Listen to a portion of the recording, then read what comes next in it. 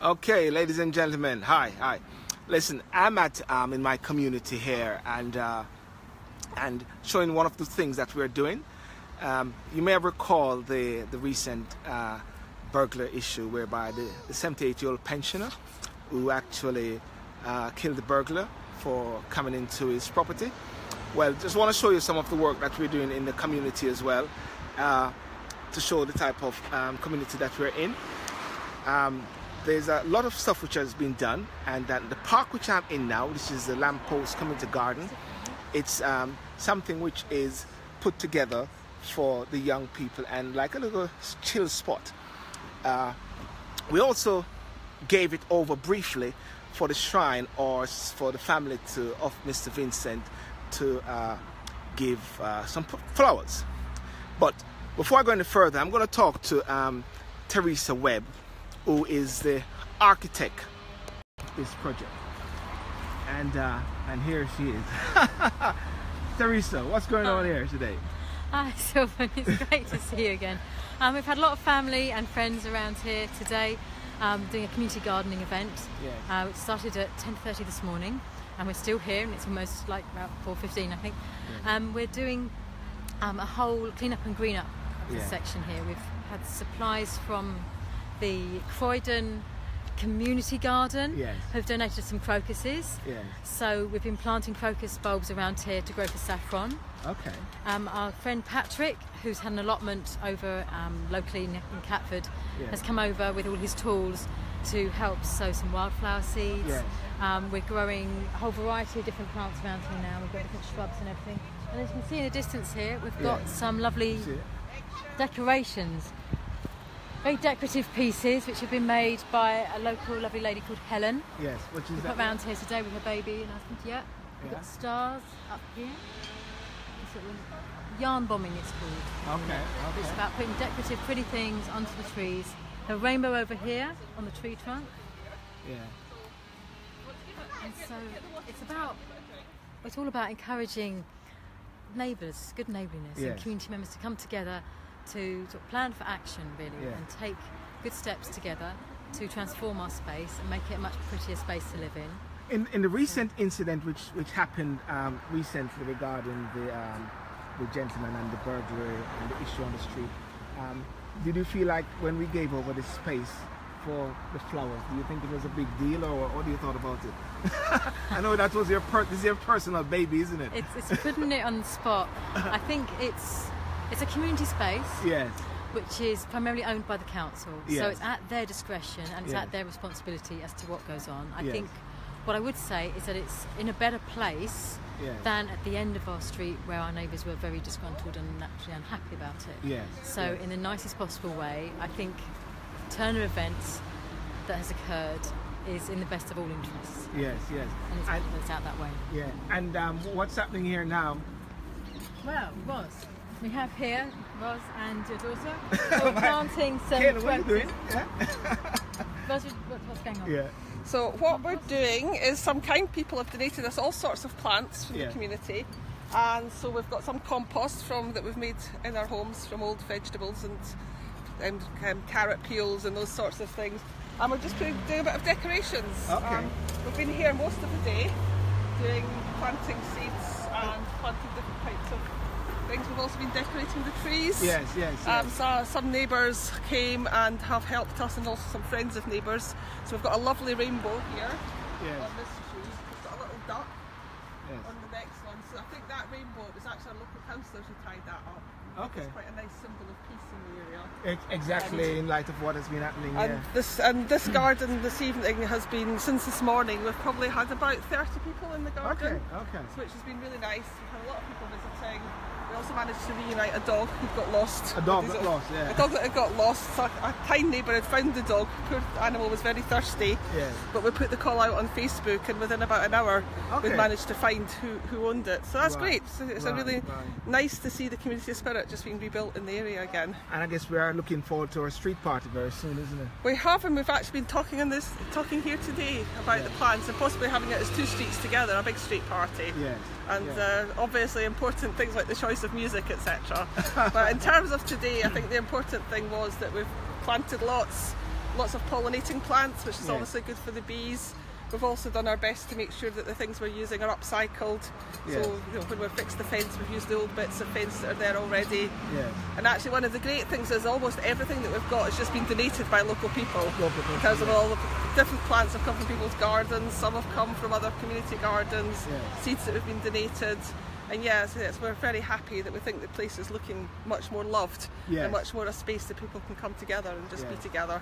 And Theresa, the other bits there, right down there, this is some other flowers there. Yes.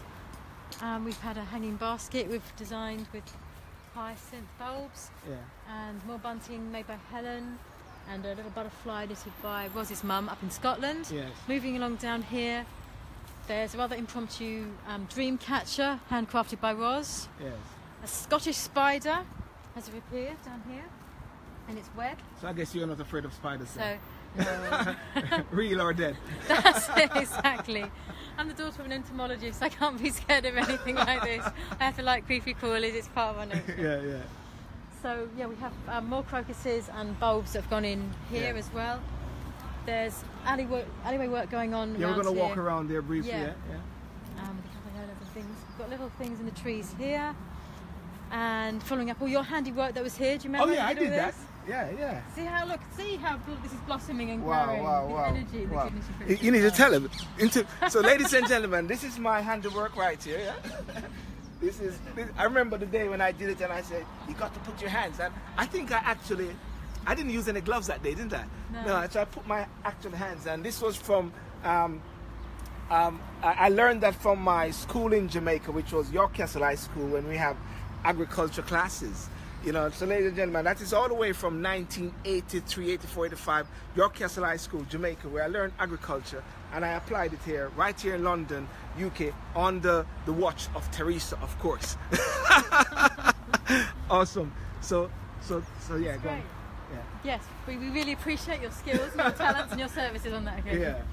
More little hearts and stars, decorative stars amongst the flowers here, which is nice here. We've got this beautiful blossom going on now. Yes. From all the cherry blossom outside. And more decorated parts on the hedge, the hawthorn hedge. Yeah. Now we've been having meetings with the council group that run this, Glendale's. Yes. And they're coming down on Tuesday to have a chat to me about monitoring this hedge and making it into a level. Yes. So it's much more sort of levelled out, and then having a little scalloped edges in it, like a wave formation. So to make it easier to see in and out. Why are you so passionate about this, Theresa? I enjoy gardening. I enjoy life, and life means gardening to me. It's part of growing our food where nature comes from, really. It's all about this sort of thing and engaging one another. And everyone I've seen today, I mean, I wish I had a checklist. Next time I'll have a register or something, because we must have about 25 people have come through here since this morning, since 10:30. Let's walk around. Let's walk around to the outside. And ladies and gentlemen, this is further Verdant Lane. As you can see, lovely neighborhood here. And we're walking towards this is an alley, isn't it? Mm-hmm. Yes. Okay, so what's happening here now, So here we've been planting down the sides. We've gladioli bulbs and Lucidia bulbs, and also a lot of seeds. Yes. Which we've been sponsored by Grow Wild. Okay. This is a company which is connected to Kew Gardens. Okay. And we're really thankful to them for all their funding and their support. Yes. Annually, really, continual support. They're fantastic. Wow. They've been donating us seeds for the past 18 months now. Yes. And we're planting them along here, ready to grow in a space that's suitable for all members of the family to come down to, all members of the community, where you can have pollinators that really support the bees and the butterflies and the wildlife around here. Because people sometimes used to use this area for what were they? Fly tipping, isn't it? Previously, it was an area where there was some fly tipping. Yes. And indeed, we're looking forward to making it into an area and a space which is really bright. I mean, this here as a space as well. Yeah, leading totally. To where? I mean, it's owned by, it's a privately owned piece of land. We're speaking to the neighbours next week about this. But currently, at the moment, we're brightening it up in a happy place to make it nice and attractive and to retain access to this area. And that's the power of neighbourhood, isn't it? It is. The neighbourhood and everything like that. It's great. So have a chat to Patrick over here. Patrick, hey, how are you? Hello. Thanks. So Patrick, what are you doing now? I'm sowing wild flowers. Wild flowers, yeah. Seeds. Yes. So they should be up in about 6 weeks. 6 weeks time. Okay. Maybe full flowers. Oh, Hopefully wow. this place will look completely different. It'll Wow. look like the tree out. Yes. And of course it is springtime now, isn't it? Yes. And we got a, is this a false alarm summer? Because people are Yeah, saying, it is. Is that a real? It snowed last week. It's gonna snow next week. No, we had it last week. We're expecting rain in a few minutes. Yes, yeah. And you're from the neighborhood as well, isn't it? Yes, originally. Yes. I'm living in Croydon. Okay, so you came down all the way to make sure we look good. Yes, and I came last week as well, and the week before. Yeah. I think there's no road too far for me to travel. Wow. And of course, maybe we can do a drive right here eventually have vehicles. Yeah, it'd be lovely to have seats. Well, it's going to be hard to have seats and little decorative things like Really? Yeah. You plan to have wind chimes and everything. Yeah, we want to Inside make here. up. Exactly, to make it a really pretty little place to actually come and be, like a little private pub place space. for people Yeah. around to sit in. Yeah. Exactly. Because Theresa, in a big city like London, sometimes the green spaces is missing, isn't it? Yeah, you have to go to This a is public the point. park, like, and you don't, Yeah. like everybody sees, but everybody gets to interview you before you get to see whatever can be seen, and Yes. it's not very easy to sit in a place where maybe people are abusing alcohol or maybe the different things going on, and you would say to yourself, is there any place that they aren't at this? So Yeah. this could be possibly one of them. Right. And of course it could get some massive award, Theresa, isn't it? God willing, yeah. We're looking at fundraising. We got fundraising, so Support us with that, that's yeah. great too. So ladies and gentlemen, as you can see, this is the work which is being done in the community as well, and it's important, I would say, for persons to actually tap into their neighborhood, because your neighborhood is actually where you live, isn't it? Mm-hmm. Just like I said, a man's castle is his home. Yes. And his neighborhood is his kingdom. and his dominion, where everybody was using that code, because it's important. You got to take pride in where you live, because this is like your backyard, isn't it, Theresa? This is it, exactly. It's like an extension of our homes, and it's only for the fact that we've got fences up around Fences us up, yeah. that makes it look like a little place. Beforehand, this all used to be like countryside Yes. areas, and the land around Yes. us used to be all orchards and farmland. Yes. And that's what we're trying to sort of bring back, that feeling into Yeah. place again, so it Yeah. feels greener, despite the fact that the South Circular is not Yes, far off yes, that way. yes, We've got yes. the main road here. And people wouldn't But- believe that this is right in the middle of London sometimes. I think maybe it's in Kent, isn't it? Or somewhere in the suburb, in the in countryside. Yorkshire or Yorkshire, Exactly. something like that. Yeah. Yeah. Anyway, thanks, Patrick. Okay, you. Theresa, let's walk a bit further down here. So, Patrick's mending fences and everything. He's been mending all our fences up here. Oh, He's wow. been bringing tools Oh, wow. from his Oh, allotment wow. today. This thing here, look. yes. This amazing tool here has been a great help today. It's like Wow. a rotary blade. Wow. And of course, ladies and gentlemen, that's nothing for me to do. I do that normally easily. Don't dirty your pretty little fingers. But Theresa, at the same time, regarding like even the whole thing which was happening in the neighborhood, it's so important that at the end of the day, we were actually accommodating as well for the family of the burglar, isn't it? To a certain extent. They I mean, had a tribute that was moved Yeah. from where it was on Yeah. private property on private land Yes. into a space which into a was space, yes. not privately owned. Not privately owned. And therefore the council took that decision Yes. to put that in place. Yeah. And yeah, so it's a council who actually is dealing It's with their land. it's their land, and It's they are their dealing land with at it as the end well. of But we are just at the end of the day, we are actually just doing our best to make our home environment look good, and it's so important for neighbors like in neighborhood watch and all those sort of things. That is something which we pride on, that you take care of your space, you know what I mean? And if anything, you can ask Theresa can come and give some advice, right, Theresa? Of course, yeah, I'll be happy to advise. I'll be doing some training and some consultancy, that kind of thing. It's good as well. So yeah, keep in touch. Yes, And we'll be in touch. and so thank you very much. And this is the Verdant Lane Lamppost. lamppost. Tell us about the lamppost. Tell us the background of the Okay. lamppost. Yes. So our lamppost. Let's walk inside, yeah. Let's go this way. Let's do a backdrop for the garden. Yes. Okay. And watch. Look in the background there. A Yeah. chip off the old block. What you see there is my daughter. Look at her. Look at her there. Look at that. Look at her. Look at her there. Look at her. She's with her gloves. She with her gloves, everything, you know. You know, 6 years of age, and she's actually getting deep down in there, you know. In London, can you imagine? In London, you can do some gardening, get the children out there in the summer.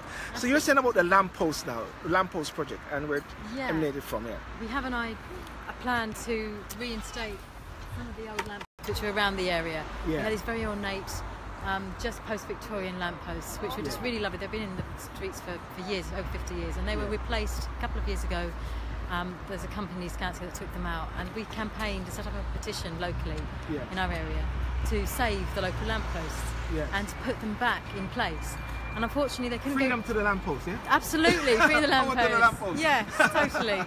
And to use them in a natural way, like upcycling them into new things, like using them as seat bases for chairs, for bird baths, for signposts, and doing decorative things with them.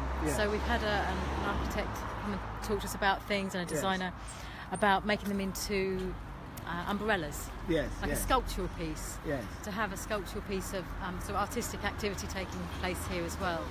So I think that's the really interesting thing, is that it's so diverse, a way of sort of incorporating different things into this area, and different ranges of opinion as to how this space could be used or should be used in a way. But I think what we really want to feel into is the fact that it can be some space for everyone to feel calm and collected, and to meditate, and just feel that they can take some time out of their day before getting home with the pets or the kids or the dog, whatever it is, and just to sit around. And it's a very, a dog-friendly space area. We've had a lot of dog walkers around here today. We've spoken to a family who even found their dog through the garden here today. So it's been finding itself quite a useful kind of space like this. We'll be having street parties and that kind of thing too. And one of the things, Theresa, is that because I've got a lot of people also who is watching, and they're from Jamaica. Okay. You've got a relationship with Jamaica, isn't it? Yeah, that's right. I'm part Jamaican on my mum's side. My mum's father and her grandfather are both Jamaican as well. So it makes her about a fifth Jamaican, I think. My great-grandfather was one of James Jackson Brown, Dr. James Jackson Brown, was one of the first black doctors to come over from St Thomas region. St Thomas, Jamaica, ladies, not St Thomas Hospital, okay?